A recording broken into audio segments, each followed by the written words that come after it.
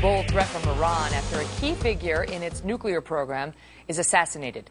Tehran blaming the United States and Israel for a car bomb that killed one of the regime's top nuclear scientists, vowing to, quote, persist in punishing the perpetrators and those supporting them behind the scenes. This is the third murder of an Iranian nuclear scientist in just 2 years.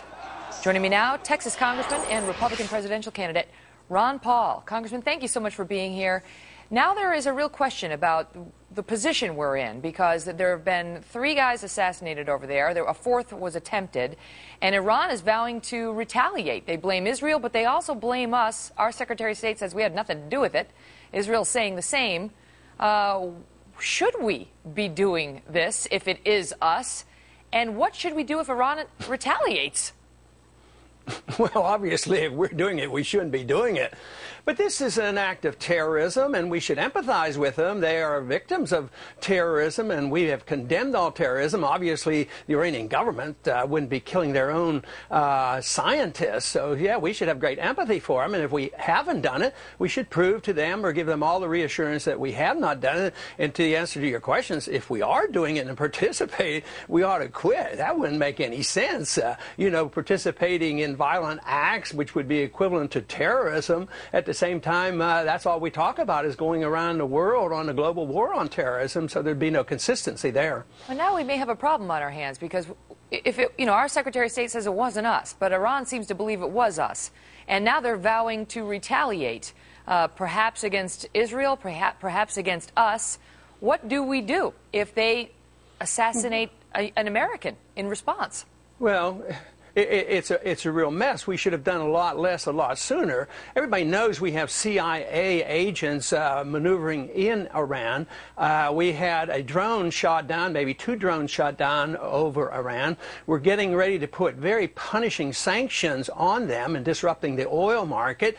And, they're a very weak nation. They're responding in a natural way, but they don't want trouble because they know they can be annihilated in about 40 minutes, either by Israel or the United States. This idea that they're looking for a fight, I think that is all a concoction of the West, so prepare the people for a war that's likely to come when we have a policy like this.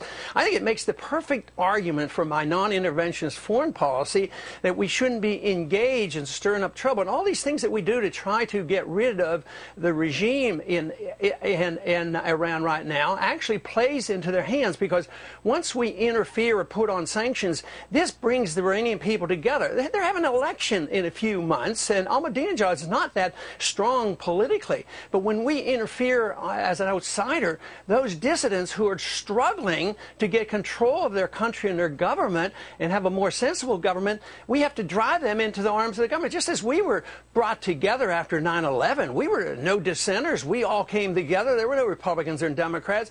So we have to try to understand how our policies actually do the opposite of what we intend them to do. We have an impression in this country that they do want trouble, though, because of threats like the one they made to shut down the Strait of Hormuz, through which 1/6 of the world's oil supply flows. If they did that, if you were the president, Congressman, and they shut down the strait, what would you do?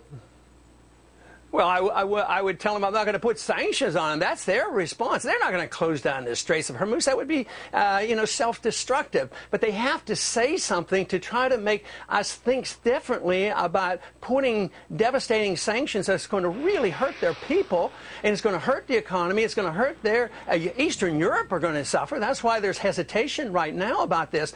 But to say that because they are retaliating with a so-called threat is the problem, I say that is the consequence of the problem, and we should think more broadly than that. And but I think we shouldn't stir that up to the point that anybody thinks they really want to close down the Straits of Hormuz, or they can. I think that's way out of proportion to what they're able to do. They're trying to get attention on how the world's trying to punish them right now, and we're not permitting the dissidents who would like to overthrow their current government to do it, because they're unifying all those people because there's too many foreigners trying to interfere with their internal affairs. Congressman, let's talk politics for a minute.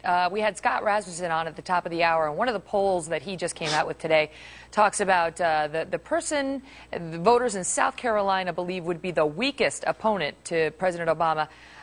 You came in first in this poll. 33% thought that you would be the weakest. Huntsman second with 22% of the vote. What do you think about that?